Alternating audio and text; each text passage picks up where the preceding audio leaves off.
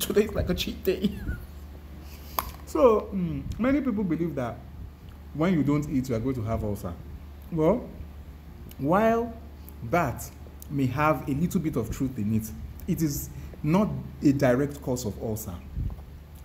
One of the major causes of ulcer is an infection of the stomach lining by a bacteria called Helicobacter pylori.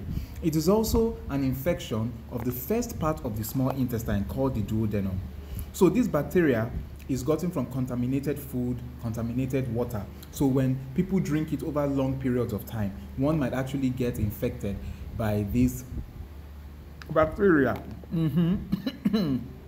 Now that one goes into the stomach lining on the intestine and makes its way into the muscle, forms a wound.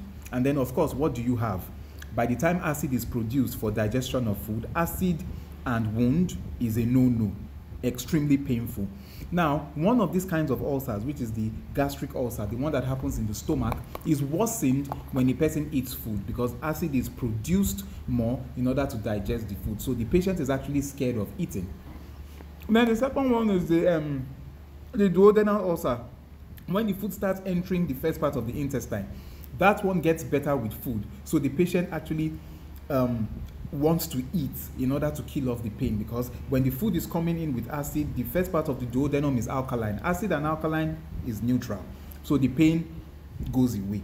So that's the reason why that saying of, don't eat, if you don't eat, you are going to have ulcer, all those kind of things. Now, when someone has not eaten and the person already has established ulcer, the pain is actually worse. The pain is actually worse because the acid that will be produced in times of hunger during various times of the day would irritate that wound. Now, there's another one called